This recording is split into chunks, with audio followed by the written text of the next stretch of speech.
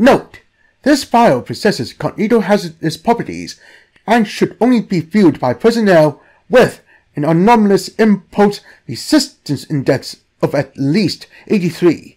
All other personnel should close this file immediately and report to their supervisor. Item Number SCP-3808 Object Class Euclid Special Containment Procedures SCP-3808 is kept on location, placed on a pedestal under a glass bell jar. One guard must be present at all times to ensure that visitors do not take photographs of SCP-3808, as well as to answer questions posed by visitors. Visitors who take issue with SCP-3808's situation should be dismissed by force if necessary. Personnel who recommend changes to these containment procedures or cover story 3808 Gamma should submit proposals in writing to SCP-3808's containment liaison in a sealed envelope with no markings other than their employee ID number.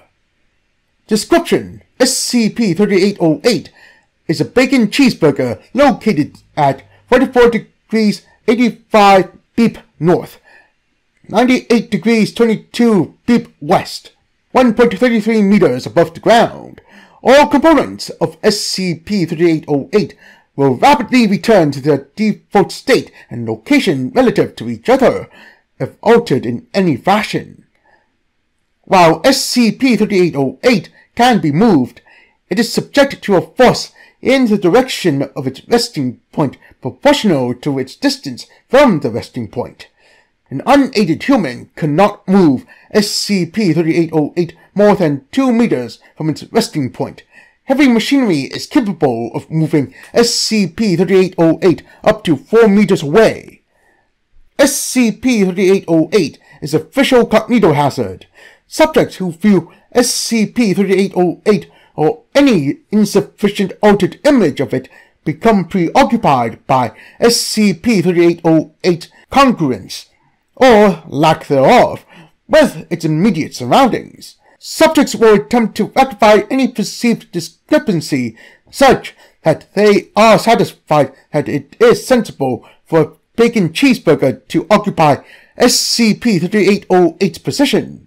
For example, if SCP-3808 is suspended mid-air, subjects will either hold it in place or put some sort of supporting structure underneath it. After rectifying any immediate obvious violations of physics, subjects will typically take issue with SCP-3808's location in a forest, with no man-made structures in the immediate area. Different subjects have different priorities and perspectives on this matter, though most will agree that SCP-3808 should be located in some sort of restaurant that sells, among other things, bacon cheeseburgers. Multiple attempts to establish such a restaurant have been stymied by an inability among those responsible to agree on the exact parameters of this restaurant. Subjects who are unable to adjust SCP-3808's setting to their satisfaction will generally direct their efforts towards identifying the history and cost mechanism for SCP-3808 in an attempt to integrate SCP-3808's existence into their worldview. Various subjects affected this way have attempted to publish scientific treatises with little to no merit that describe laws of physics that would permit SCP-3808's existence. Exposure to substantial information about SCP-3808 has the same effect as visual exposure, albeit at a greatly reduced rate. Personnel responsible for overseeing and studying SCP-3808 have refused to implement common-sense containment procedures that minimize public access to SCP-3808, stating that it would be nonsensical for a bacon cheeseburger to be hidden in the forest and monitored remotely. Containment procedures for SCP-3808 consequentially underwent 15 major revisions after initial implementation. increasing both Foundation and civilian exposure to SCP-3808 above acceptable levels. All symptoms of SCP-3808 exposure can be eliminated via amnestic treatment. On 2015, April 10th, Chinese artist Ai Weiwei was contracted as a containment consultant for SCP-3808. Current containment procedures were implemented to its specifications such that SCP-3808 could be interpreted as an artistic commentary on the ubiquity of fast food culture and the incorporation of natural areas into modern capitalism. Now, some personnel were skeptical of the piece's artistic merit and/or the validity of its message. Most of these personnel conceded the existence of art installations that they disagreed with and were satisfied by containment procedures. Personnel who objected were then amnesticized. Enter Special Access Code. Access granted.